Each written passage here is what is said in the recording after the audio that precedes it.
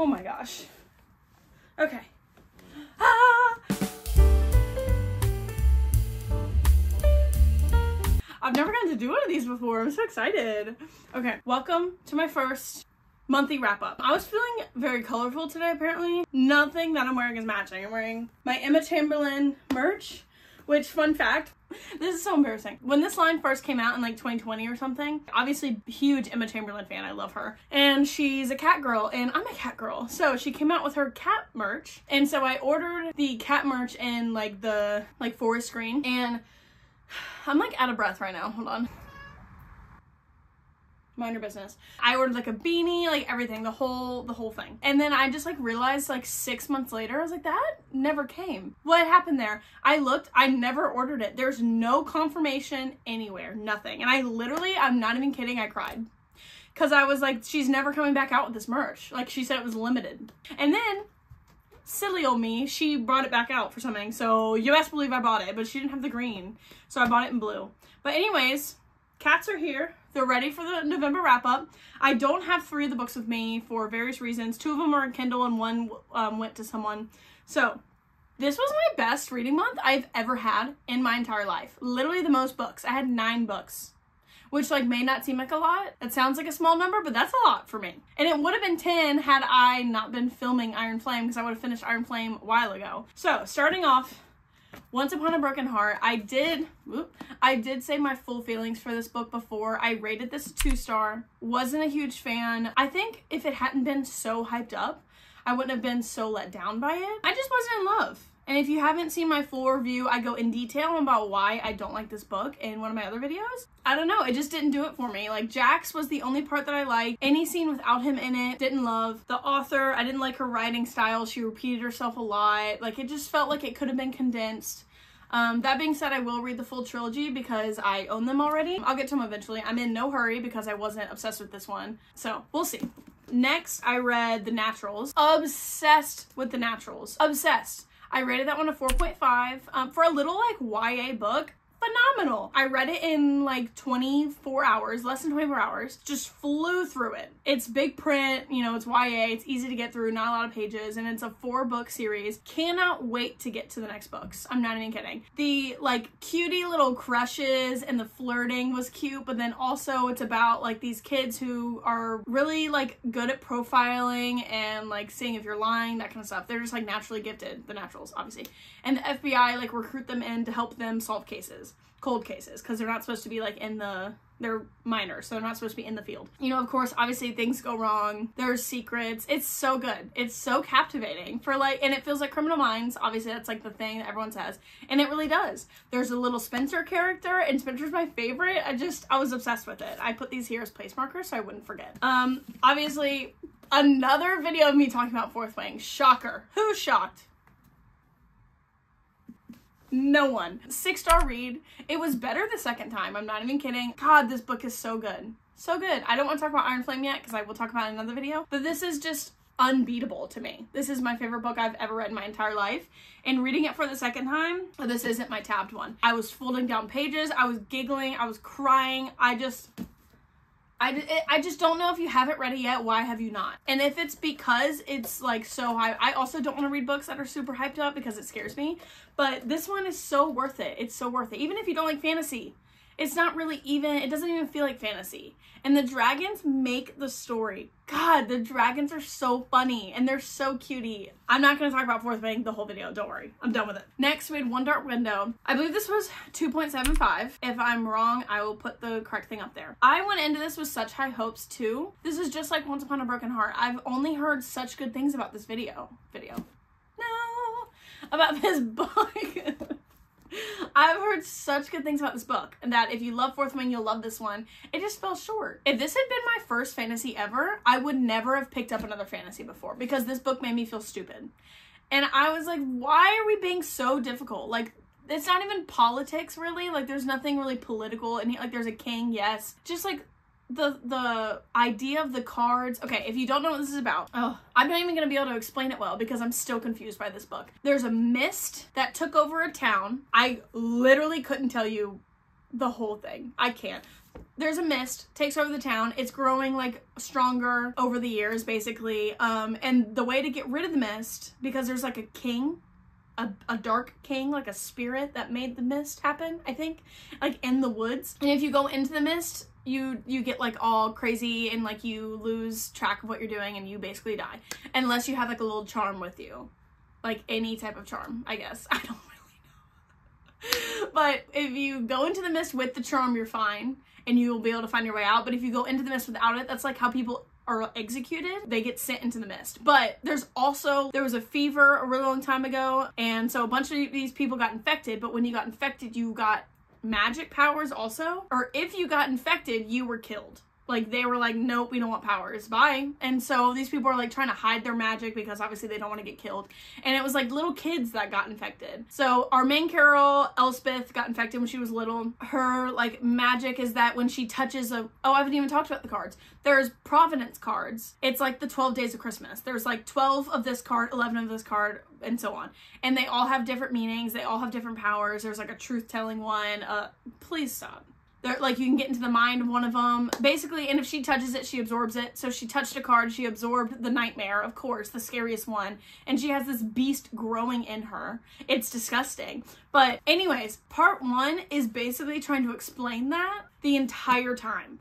And there's so many parts to explain that you get lost. I hate to say it, you get lost. This was a book club book and everyone was confused, if that helps. But I will say immediately when we got into part 2, there was more romance, there was more tension, it was so much better than part 1. So I definitely want to read the second one. It was like a full 1.75 2-star leading up into part 2, and then the second I got into part 2, it went up to a 2.75 because it was really good at the end. And it was like higher stakes. It just, the beginning was so much.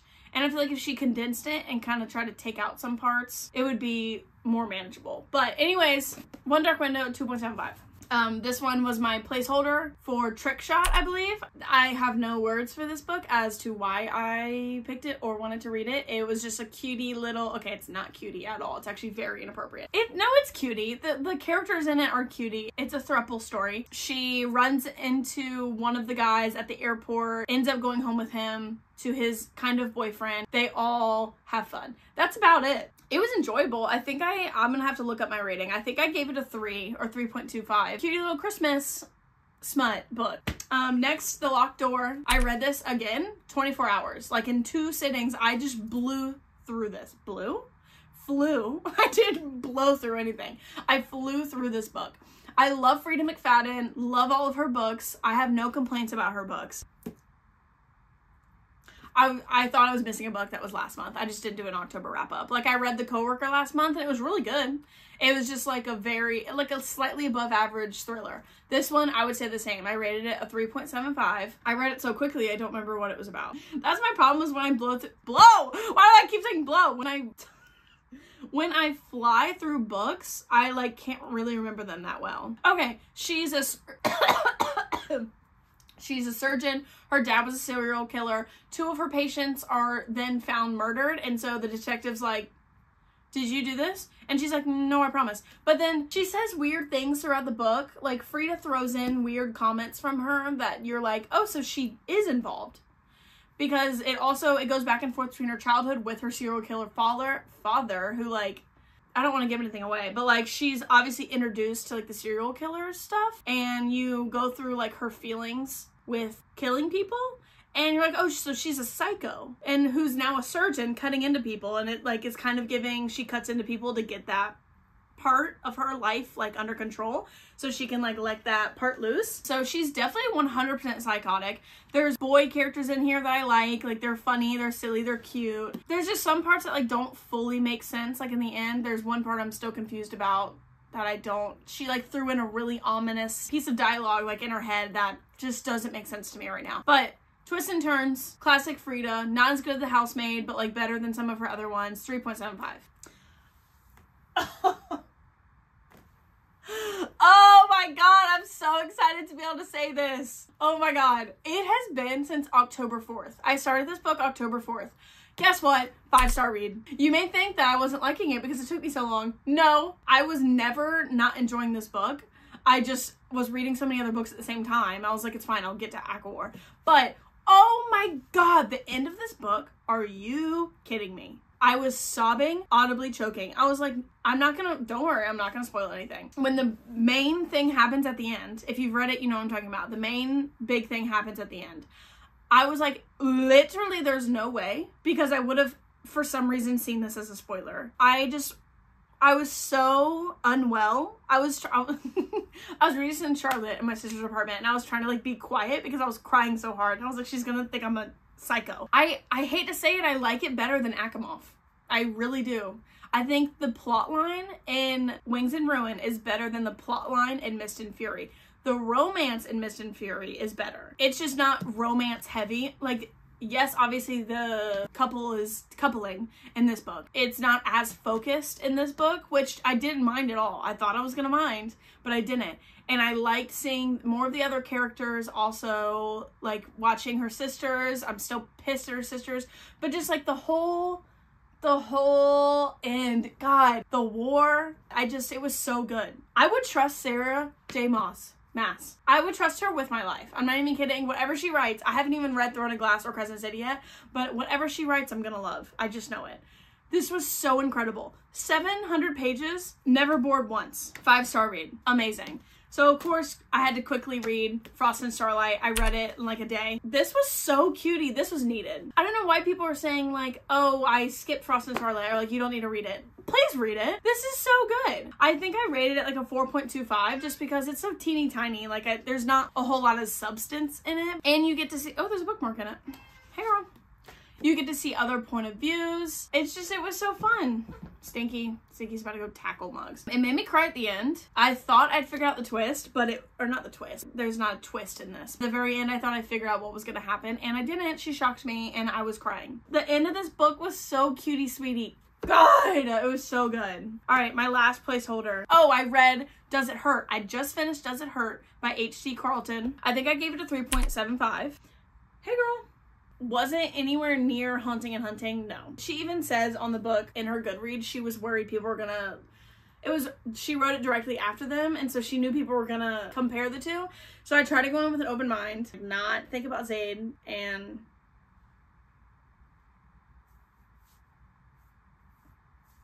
I apparently can't remember her name. Anyways, girl who's like been running from the cops her whole life, basically. You find out why and what she did, and she's very strong. She's a good female main character. She's also silly. She's like funny. She made me laugh a couple times. So she is on the run. All she does is steal people's identities so she can just keep going on the run. So she meets this guy. They hook up. He's super hot, obviously, and steals his identity and leaves. And so he finds out, he figures it out like the next morning when she leaves, and runs into her on the beach and pretends that he doesn't know. She doesn't know that he knows. She already opened up her credit card, so he knows about it. And so he's like, hey, you want to come on my boat? And so then they have silly boat time, and he involves sharks because he's like a shark guy. He's a shark researcher, and he's just so silly. He's very aggressive and it's very Grumpy Sunshine. I hope you can see her cleaning her toes right in front of me. So after this happens, he tries to like get his revenge. She's all mad at her, and then all of a sudden he turns around and a storm's coming in and literally shipwrecks them. And they like flip the boat. They wash up on the shore of a lighthouse, and it's manned by this old ass man with a peg leg, and he lets them stay there, but he's like, but you have to stay in your room. Curfew's at 7 or 9 or something like that. And they're like, okay. He literally locks them in their room. So it's just, he's very weird. He has very strict rules. There's tension with them. It's a one-bed trope. Thank God. It's forced proximity. Is it like the best piece of writing? No. Like the plot line's like, but there's some twists. And the thing is like kind of haunted. They can hear like ghosts with like chains around them. It's very spooky, but not like scary spooky. It's not like a scary book. Is it worth the read? Sure. For like a background read. Like I was reading it like as I was reading 3 other books. Like it was just like background noise basically. But still very fun and had a fun ending. So that's my November wrap up. it was a pretty decent month, I'm not gonna lie. I'm so proud with the amount of books I've read, especially because I've been struggling to get more than like 4 or 5. But I will say, finishing ACOTAR, if you've seen all my videos, I have literally been in the middle of ACOTAR for all of my videos, basically. I don't have A Court of Silver Flames yet. I was actually supposed to go get that today because Amazon's not gonna get it to me quick enough. I'll start A Court of Silver Flames soon. I don't really have a TBR for the next month because I have so many book club books, and I want to read A Court of Silver Flames, and I gotta finish Iron Flame, and I'm not gonna put any pressure on myself for getting through a bunch of books because I did this year. Because I did this month. I'm probably gonna start like a silly little book on my Kindle that I can read before bed. God. Okay, I also, when I have a bunch of time off, I'm gonna do like finishing all the series in the middle of a video, so I'll also have all those to do. So we'll see. I don't know. But thanks for coming. Thanks for watching me talk about the books I read this month. That's all, folks. Bye.